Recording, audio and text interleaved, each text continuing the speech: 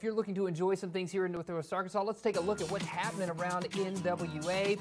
Big Paws of the Ozarks, they're bringing back their Big Paws Block Party. Now this year they're joining up with some neighbors to make the event bigger and better. You can swing by, enjoy craft beer, cocktails, and a food truck cuisine for a great cause. They'll also have music, games, and a silent auction. The event serves as an annual fundraiser, raising money to continue their life-saving efforts. Tickets are encouraged to help organizers get a good head count. The tickets are free, however, they do strongly suggest a donation to help raise funds to continue to rescue, rehabilitate, and rehome dogs in our Northwest Arkansas community. The event is from 5 to 9 p.m. at Big Paws of the Ozarks in Fayetteville this Friday. Beers, dogs, and food trucks? Yeah. Who could ask for more? Can't beat it, I know.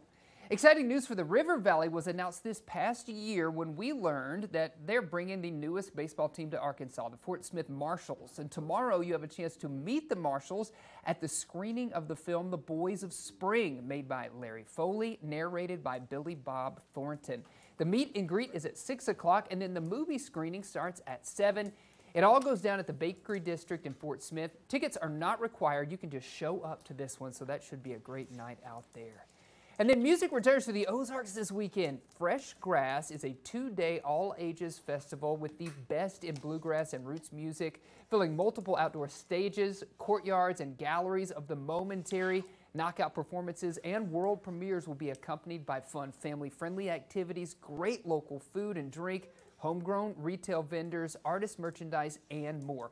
Festival programming also includes Fresh Scores, a silent film with original live music, and Fresh Songs, premiere performances of new music curated at the House of Songs for the festival. That event is happening on Friday and Saturday at the Momentary.